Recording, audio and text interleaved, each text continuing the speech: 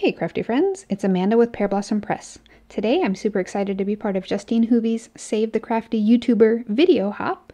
If you're unfamiliar with this hop, it's a really cool way for us to introduce you to a bunch of new designers. Maybe you'll find some new ones that you want to subscribe to. No good hop would be complete without prizes, and we've got over 50 prizes in the hop this time, which is pretty awesome. All you have to do to be entered to win is comment on different videos. You don't have to comment on them all, but the more times or the more videos you comment on, the more chances you have to win. Today I'm going to show you how I made this fun little Father's Day barbecue box card. Of course you could make it a birthday card too if you want, but I think it's a fun guy card. And Father's Day's coming up, so I decided to make this one. The first thing that I'm going to do is cut out my pieces. I'm starting with Lawn Fawn's scalloped box card die set. And if you're not familiar with this, it gives you a die that will cut the panels, and you're going to need to cut 2 of them to make a box. So I'm just going to show you these 2 pieces here. I'm not going to make you watch me die cut everything, but I do want to show you after I cut out these 2 panels, I'm going to modify them just a little bit. Included in the die set are a pair of stitched rectangle dies, and they're the right size to cut out little windows or decorative elements that you could layer on top of these panels, but I'm going to use them to cut little notches in the bottom to give our barbecue some feet.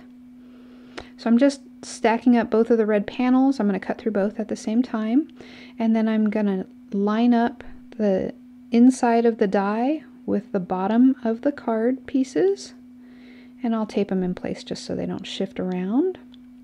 Then I can run them through my Big Shot again, and we'll have little notches out of the bottom there.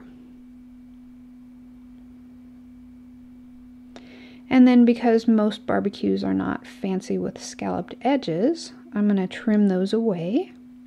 So I'm just putting them in my trimmer, and I'm lining up the top about 1/4 of an inch from the blade, and then I'll just cut those down. And I want to show you the die cut pieces. So I used Lawn Fawn scallop box die. It also comes with the support or strut pieces. I cut 4 of those from black cardstock. I used Mama Elephant's flip slider die, the large rectangle in there, to cut some more black rectangles and a wood grain one. Then I pulled out the scallop border set, and I cut the smallest one. I thought this would make a nice tray for my shish kebab. For the sentiment, I'm going to die cut the word happy from this happy birthday die from Spellbinders, and I cut it twice from red cardstock. I just partially cut it so I wouldn't have the extra there. I'm using Heffy Doodle's smallest strip of ease to cut out 2 black rectangles. And then I'm going to use my nesting circle dies from We Are Memory Keepers. I cut a pair of silver 1-inch circles and a pair of 3/4 inch black circles. And then this is a neat little die from the Frantic Stamper. They're little paper dolls, and this particular die cuts out some of the decorative elements, the hair and umbrella pieces, but if you cut them from silver, they make nice burners and knobs. And then I also used my 1/4 inch hole punch to cut out a few more silver pieces as well. For stamp sets, I'm going to use Lawn Fawn's Let's Barbecue, and also the Plain and Simple has the Father's Day sentiment in there that I grabbed. And there's one more set, but I didn't know that I was going to use it yet. I'll show you that in a second.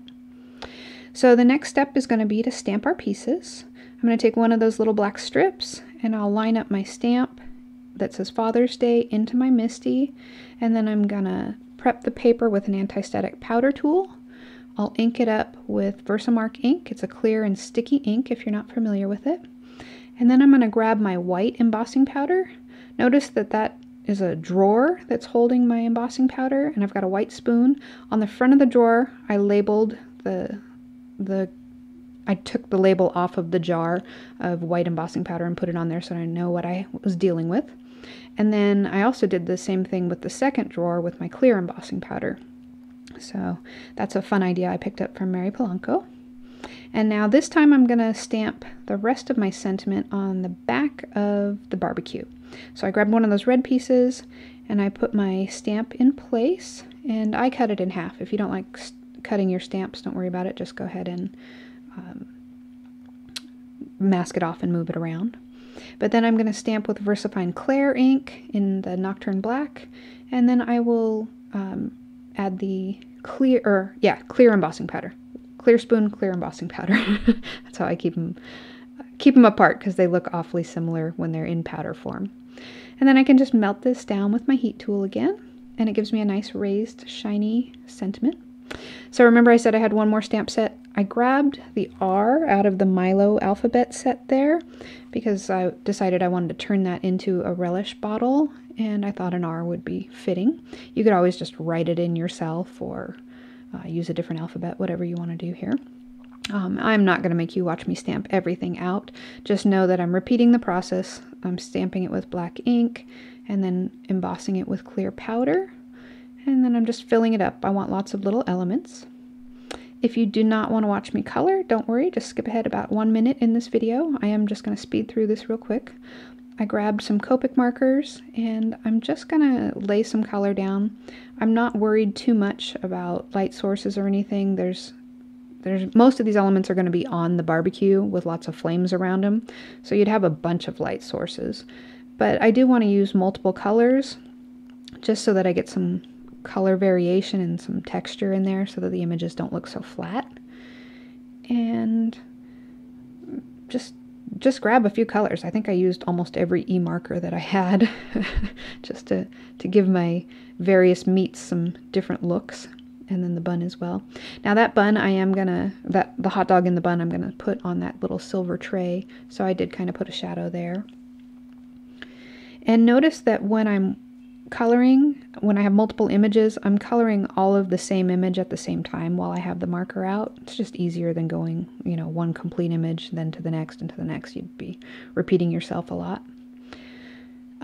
And also notice that I left a lot of room around my stamps because I'm going to use the coordinating dies, and they leave a white border.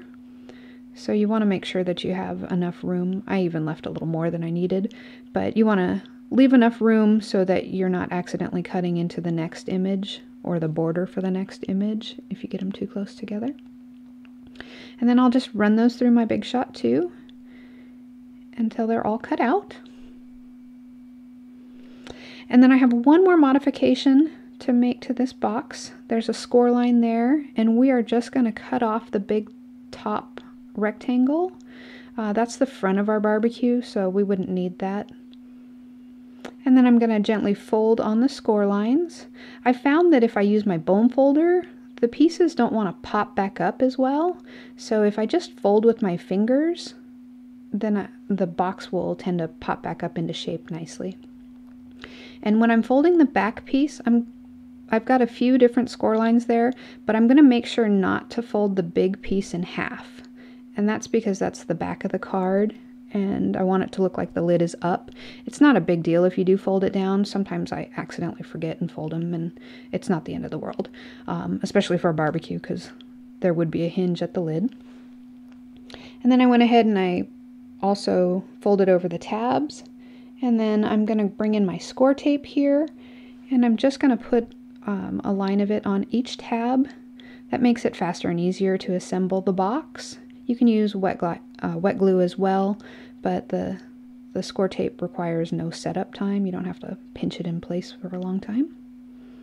After I get those all done, I want to go ahead and decorate the front of the barbecue while it's still flat. So I'm going to grab one of those black strips, the other one that I didn't emboss the sentiment on, and I did trim it down to fit across the front with a narrow red border around it. And then I grabbed two of those black rectangles, and I'm going to glue them in place to look like the doors. And I like the wet glue for this because that gives me time to move them around. I'm just using PVA glue in a fine line bottle.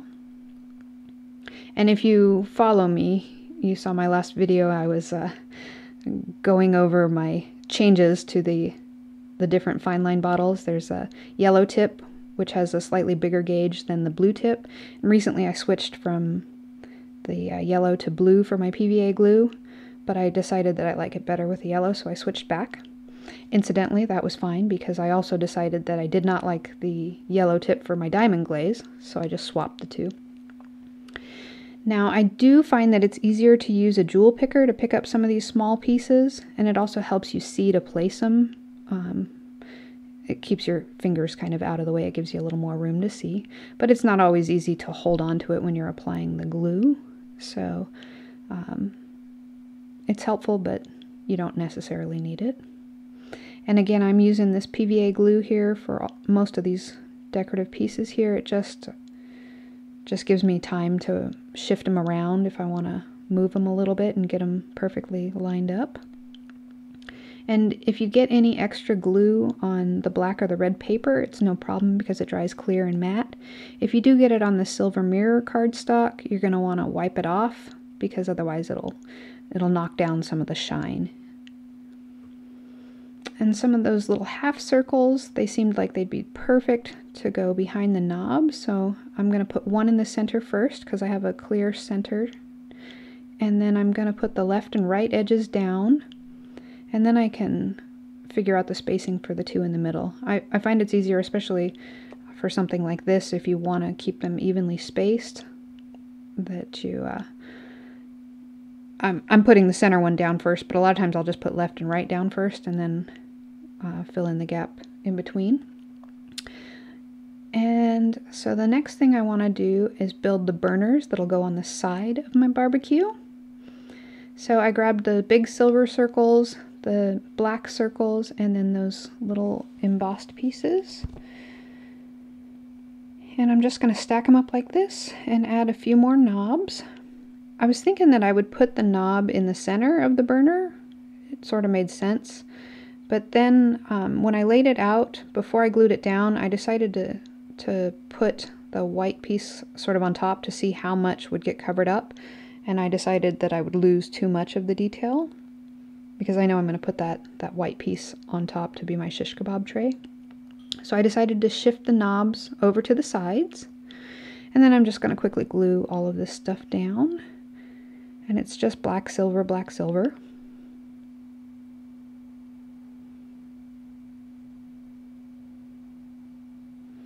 And I'll get my knob in place just the same way I did for the other knobs on the front of the barbecue.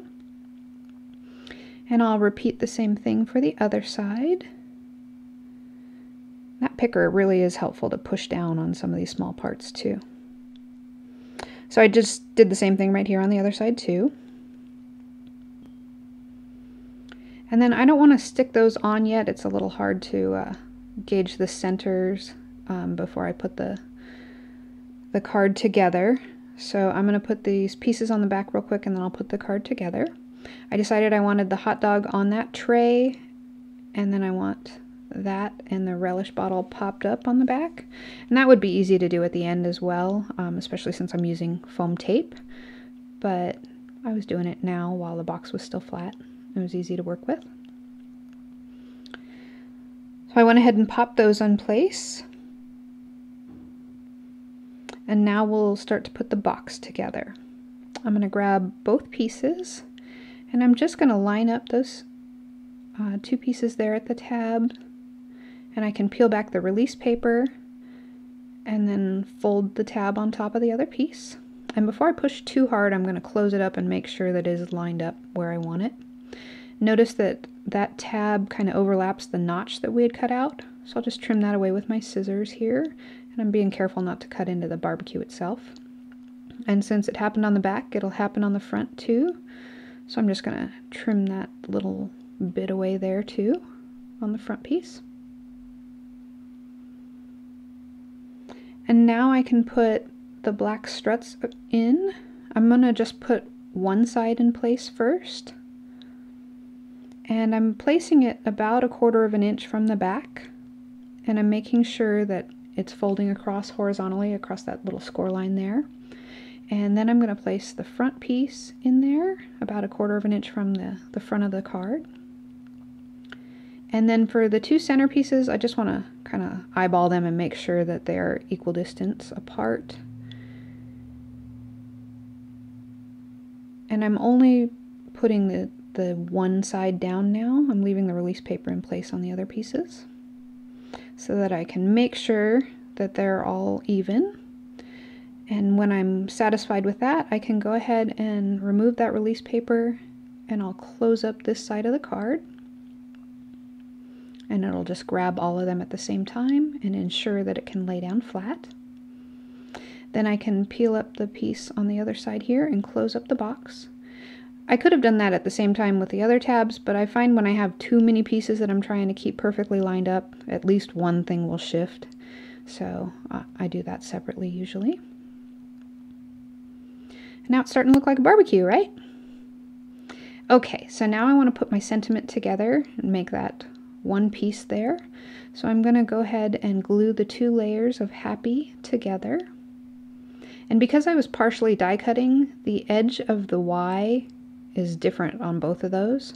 So after I glue these two pieces together, I'll just take my scissors and trim them up and round off that edge so it looks like the other side.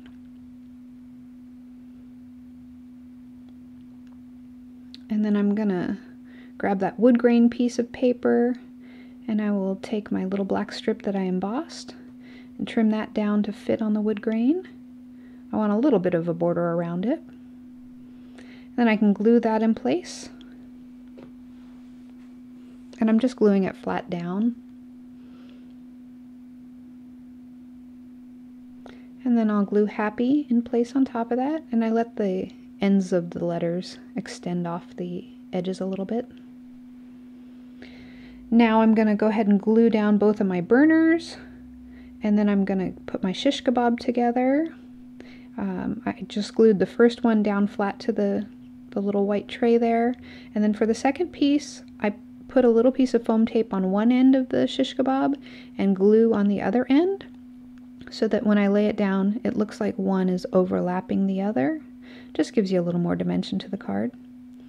And then I'll put a piece of foam tape on the back so that I can attach it to my side of the barbecue there. And then I'm just going to glue these two utensils down flat. You could put foam tape behind them if you want. I didn't want to fuss with the foam tape for these two.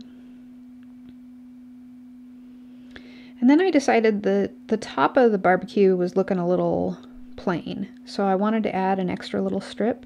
And I've got a tip for you. If you want a really narrow strip and you don't have a big piece to cut it from, like this is just a tiny strip, it would flop all over the place if I was trying to cut it. So I used another piece of cardstock just to butt up against it, and that held it in place in my trimmer. Then I cut it down, and that's a little less than 1/8 of an inch, just a little smidge of a strip of paper there for a decorative element. And I'll glue it to the top of the barbecue. And notice that my craft mat is taped down to a clipboard. That's another idea I got from Mary. She's full of great ideas. You should definitely check her out.